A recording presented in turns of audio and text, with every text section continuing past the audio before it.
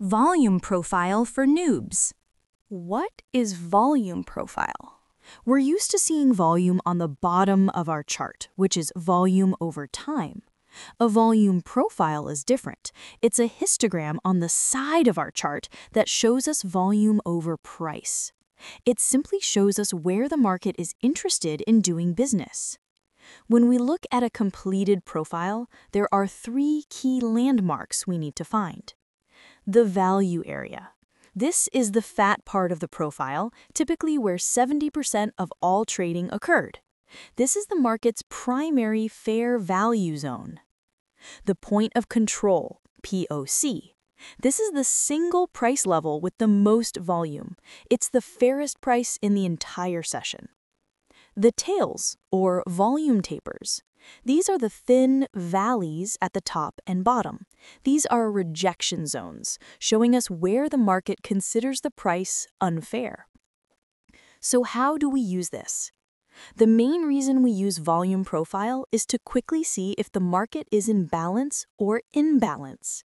This is the acceptance versus rejection concept, just with simpler terms. Balance is acceptance. The market accepts the current value area as fair. Imbalance is rejection. The market rejects that old value area and goes searching for a new one.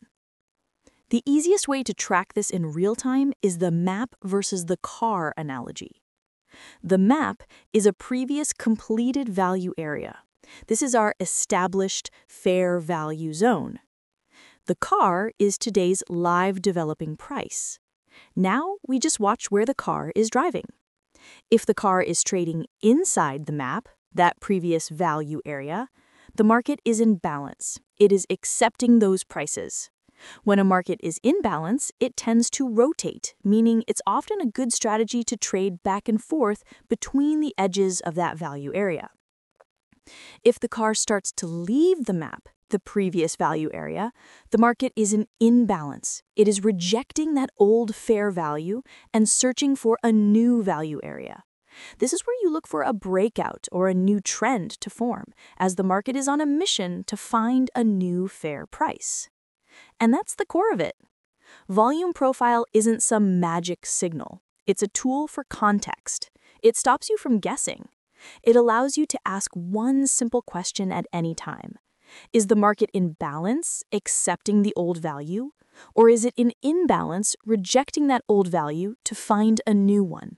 Once you can answer that, you have your bias and you can build a solid trading plan.